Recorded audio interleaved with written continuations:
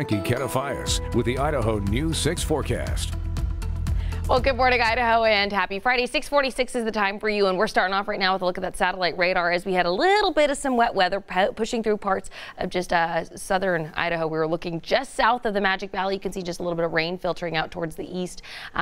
But other than that, we just saw a little bit of clouds, and those clouds again favoring parts of eastern Idaho. Not so much anything here in the Treasure Valley or really up towards the west central mountains. Current conditions right now are looking absolutely stunning. We are at a current temperature of about 56 degrees. We have not seen a budge in the feels like, which is nice, and the wind has remained mostly calm. So again, a fair start to the day, but temperatures elsewhere, I mean, same deal. Pretty fair. We're looking 50s across the Treasure Valley, 50s down towards the Magic Valley, up towards those higher elevations, well into the 40s. So it's consistent. We're really seeing similar stuff day in, day out. Maybe just those high temperatures fluctuating slightly.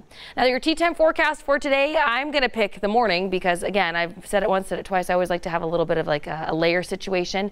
You have a little bit more control in the morning hours at 67 degrees when you're out there golfing. You don't have to worry about breaking out a sweat too much. If you're one of those crazy people who likes to golf in the desert, this could be more of your speed. 82 degrees this afternoon. And when I mean this afternoon, I mean I'm saying like it's happening right around about 3, 4 o'clock. We could start to see some of those warmer temperatures picking up. 80 degrees, not out of the question. Now, with that being said, regardless of what you want to do or what you're trying to do, or golf or paddle boarding out the river, this is look at what you can expect. I mean, it's going to be a nice day to really be by the water. That would be my professional recommendation, and nothing beats the heat more than that. 82 degrees for Boise, 82 for Mountain Home, but again, as we look up towards Ontario, just a little bit warmer than that. In our west central mountains, we're looking at clear and sunny skies. Temperatures are going to be well into the 70s. We'll see a couple places tipping into the 80s. Council and Riggins getting real close to 80 degrees, but just not quite making the cut.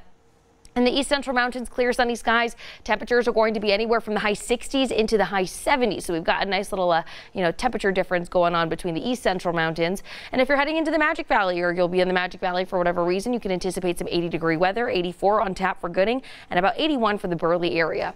Now, 7-day extended forecast. I told you it's getting warmer from here. Today is the coldest day of the 7, even the 10-day extended period. Going into tomorrow, we'll start to go back to normal. So high 80s is where we should be for this time of year. But come Sunday, we're looking at 95 degrees, and then Mother Nature says we ain't done with that. We're giving triple digits by Monday, triple digits.